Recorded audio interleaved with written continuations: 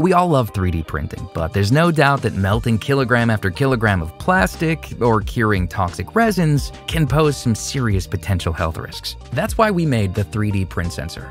The 3D print sensor is designed on the latest industrial-quality Sen66 sensor, which allow us to monitor and track things like volatile organic compounds, VOCs, nitrogen oxides, NOx, and particulate matter concentrations down to extremely fine levels. But we took it one step further. Not only are we using industrial-quality sensors to monitor your workspace and keep you safe, but we've designed a trigger and relay system so that when the air quality gets low, the 3D print sensor can do things like turn on an exhaust fan or an air filter or whatever best suits your workspace, just until safe air quality levels are reached again. So instead of just monitoring the air quality, you can now control it. You can even connect up to 3 relay modules to each 3D print sensor.